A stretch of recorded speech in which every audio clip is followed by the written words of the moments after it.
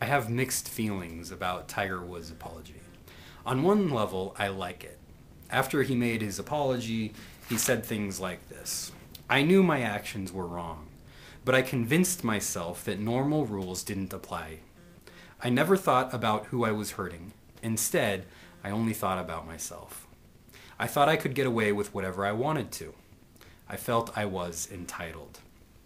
Now, I like what Tiger's doing here because he seems to be taking responsibility for his actions, and that's a good thing. When somebody makes an apology, we want to know that they are aware of the things that they have done and how those things have hurt us, and that they're going to make necessary steps towards transformation.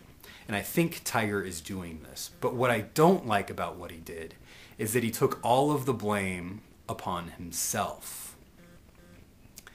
And the problem that I have with that is that this isn't just about Tiger Woods. This is about our whole culture.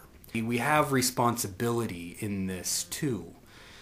We have a way of putting movie stars, star athletes, politicians, famous people, even popular people in our everyday lives up on a pedestal. We tend to put some amount of transcendence on them. They're more than the average person. Tiger Woods isn't the average Joe. He's Tiger Woods. We divinized him. He's not just a golfing god, he's a cultural god. Why did Tiger Woods think that he could get away with whatever he wanted to do? Pretty much because we told him he could. He's an icon. In religious language, we would call this idolatry. We put some kind of transcendence upon him that we can't touch. We can't touch this guy. He's above us. He's beyond us. He's transcendent. And so the reason that he thinks that he could get away with these things is because we told him that he could.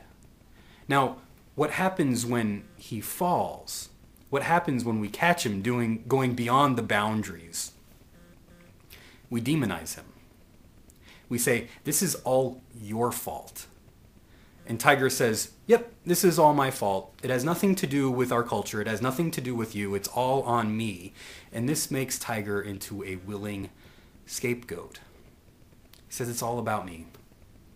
You don't need transformation. Our culture doesn't need transformation. This is all about me. I have a problem with this because it allows us to ignore the problems within our culture. Where did Tiger go to fulfill his sexual fantasies? Las Vegas. What's the motto of Las Vegas? What happens in Vegas stays in Vegas.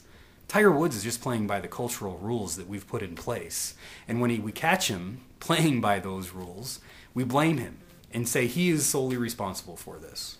Now, what I also liked about Tiger Woods and what people aren't really talking about is the spiritual part of his speech when he talks about Buddhism.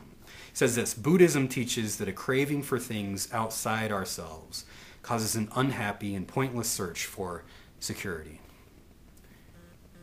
I think that Tiger Woods is not the only person who's on this unhappy and pointless search for security. Our whole culture is caught up in this search for false security. We try to gain security through material goods, through fulfilling some kind of sexual fantasy. Tiger Woods isn't the only one who does this. A lot of us do it. A lot of us, almost all of us, are caught up into it. He says, Buddhism teaches me to stop following every impulse and to learn restraint. We need this spiritual transformation in our culture. We need this spiritual transformation so that we are a culture that's based on healing, that's based on love, that's based on reconciliation, not pointing the finger at others, but cultural transformation. Those are my thoughts. Let me know what you think. Thanks.